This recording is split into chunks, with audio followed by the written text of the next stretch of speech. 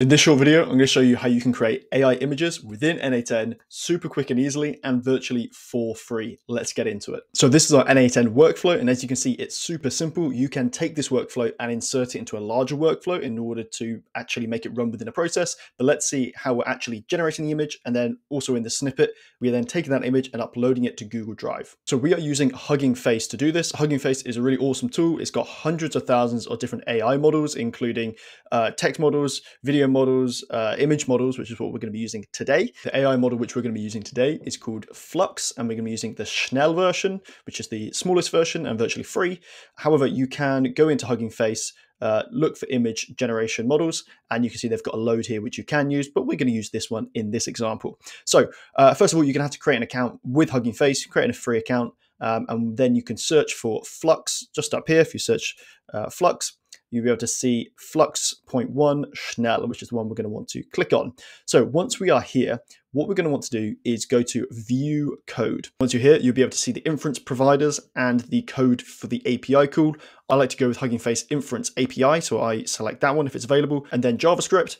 And then here you can see the API request in JavaScript. Now, if you're not that familiar with API requests and you don't know how to take this information here in JavaScript and to create an HTTP request within N8n, then what you can do is go to ChatGPT. You can take a screenshot of the HTTP node within N8n. In fact, let me show you that first. So all we're going to have to do is click New Node and go HTTP and select this one here. Then we can take a screenshot of this. We can go to ChatGPT and we can say, to run this API request in N8n, what do I need to put in the different fields in N8n? Then I can pass in this JavaScript API call, which is this. So I just copy and paste all of this and paste this into ChatGPT. And then it will tell me I need to make sure the method is post. This needs to be the URL. The authentication doesn't need to be put in there because we'll handle it in the headers. And then the body needs to be like this. And that's exactly what we are doing. So if we go back over to N8n and we'll close this, let's get rid of that. And let's open this up, and you can see here we're using a post request. The URL is that URL which either you got from ChatGPT, or you can see it's this one here that we're using. Authentication we're not going to include here because we're going to put it into the header. And what we're going to do is we're going to create a parameter called authorization. Then we're going to type in bearer, and then we're going to need to get our authorization code or our API key or API token from Hugging Face. And all we do is we go to your account and you click on access tokens. And once you're here, you will create a new token. You can call it whatever you'd like. You can add all of these permissions here. So you need to select all of these, everything we've got here. And that's fine. We don't need to select any of these. And we'll go create token. It's going to give you this token here. We'll copy this. We'll come back over to N8n, and that's where you need to just put that in here after bearer. Then we want to include content type application JSON. You can see this is exactly what ChatGPT is telling us as well. Then what we need to do is pass into the body of the API call the image that we'd like to generate. So in this case, we are going to put in astronaut riding a horse, and the inputs is just labeled as input, again, just as ChatGPT will tell you here. Now, if you're using this as part of a larger flow, then you'll probably want this prompt to be from another step. So simply run the process, find the information from the previous step and drag it in here. If you do have any questions and you want to know how to implement this into a larger workflow, do come on over to the community, the Applied AI Club, and I can help you out however you're trying to implement it. The link for that will be down in the description.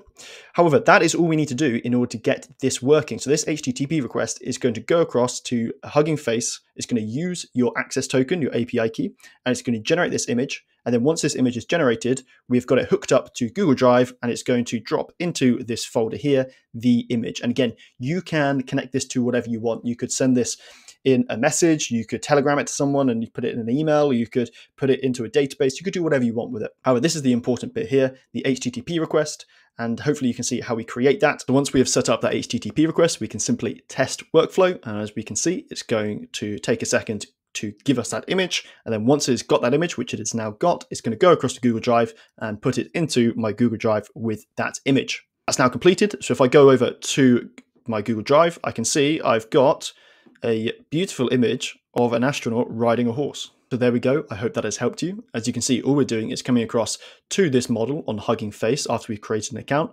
We are viewing the code. We are taking that code after we've selected this inference model. And we're taking this code, and if you know about APIs, you can either just insert it into N8n, or if you need a little bit of help, you can always copy and paste this into ChatGPT, which tell you exactly how to fill out this. Make sure to put in your API token here, and that's going to give you an image of whatever you want from the Flux model through Hugging Face. I hope this has been useful. If you do have any other questions, do come across to the community and I can help you out there, or leave a comment down below the video. If you've liked the video, then please do give it a like. And if you want to see more videos like this, then subscribe. I'll see you in the next one. Bye-bye.